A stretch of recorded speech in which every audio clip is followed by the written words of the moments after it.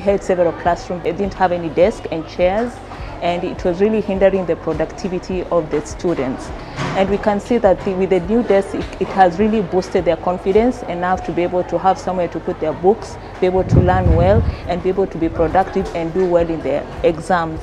Wanafunzi wako wakikaa kwa madesk wakishare, ilikuwa ni kama dhiki kwa wanafunzi, lakini wanang'ang'ana.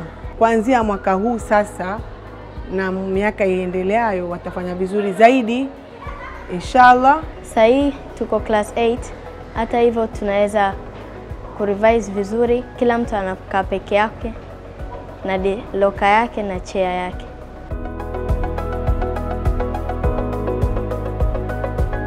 We handed over 32 beds. That is a double decker, so equivalent to about 64 mattresses, bed sheets and curtains. There's been a challenge here based on the needs that we reviewed.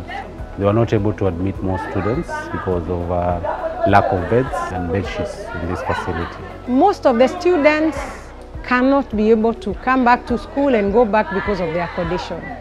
At times, we were forced to use even the cubicle that is meant for the house mother, at least to make use of the 2 beds for the house mother so that we could admit 2 very pathetic cases that could not be allowed to be day scholars because they are epileptic and they could get seizures on their way home. We thank you for extending the capacity of our school.